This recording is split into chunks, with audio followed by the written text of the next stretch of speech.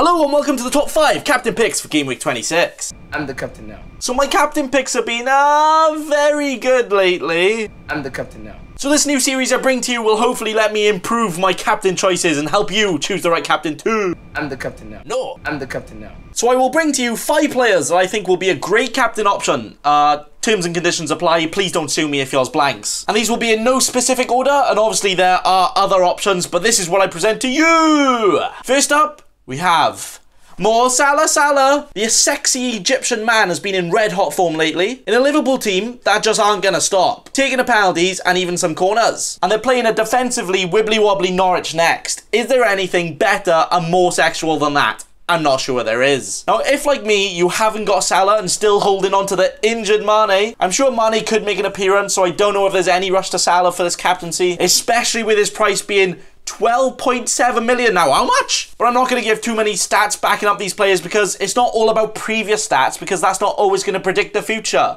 Like Mane getting injured.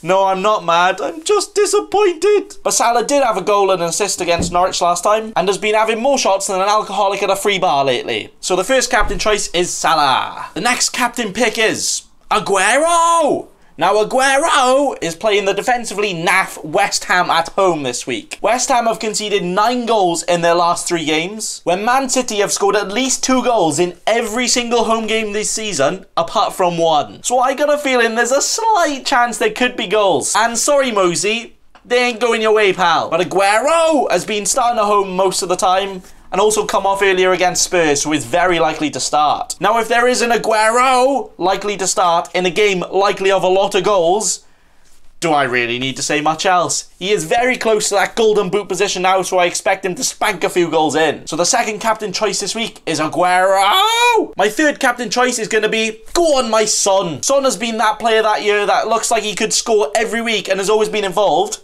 but you just can't seem to own him at the right time. But could this be his time? Ooh. 2 goals in 2 for my Son now. We could be hitting some good form now, playing Aston Villa this week. Now, Villa have changed formation and have been a bit better defensively, but they have been caught out on the counter a few times, which kind of suits Son very well, as you can see. Zoom! Now, it is a possibility that Villa could put up a defensive performance that even Phil Jones would be proud of and be amazing, but it is probably more likely for Spurs to score a few goals here. Last week, Son played more centrally with Bergwijn in the team, but with him being deck chaired and potentially out, not sure where Son will play this week. That's a lie. He will play in Villa Park and he will score. So that is why my third captain, Pickeroony, is going to be, go on, my Son. My fourth choice this week is Mr. Pierre-Emerick Aubameyang.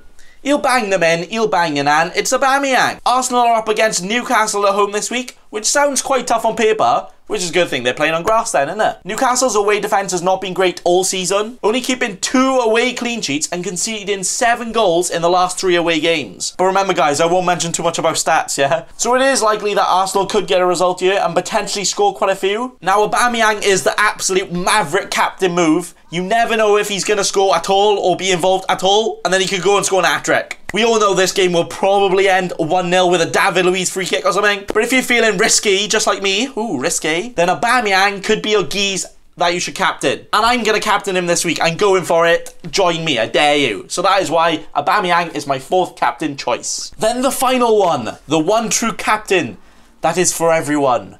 That's right, it's the absolute baller that's on fire more than his ginger hair. It's Kevin De Bruyne. Now, we all know how good Kev Lad has done this season so far. 7 goals and 17 assists. That's 24 returns in 23 starts. Are you mad? And at home, he has had hauls as big as 11, 13, 14 and 17, which isn't even too bad, saying he's not even a winger. He's an attacking midfielder, bro. And just for the same reason as Aguero, though, he would be a great choice this week playing that West Ham, where even if Aguero or others aren't on fire, you know he'll be Amazon all day, getting those deliveries in and creating all the chances for any City player to score. Just any of them score De Bruyne points. Easy. And I think he might be the 2nd highest chosen captain this week behind Salah, and rightly so, really. So Kevin De Bruyne is my final captain choice this week. Now, all of these names are maybe quite obvious captain picks, which is true. So I will briefly mention that Richarlison, Danny Ings, and maybe even Deeney could be some very good different options. But even though these players are popular in names, they're not too popular in the game, some of them, like Aubameyang and Son. And I can't imagine too many people will captain them, so, you know, it would be good. But that is all I have for you today. First attempt at this captain series, where I will hopefully continue and also show how amazing my picks are every week, and including my new captain choices. So that is all. I am the captain now. Thanks for watching, and remember...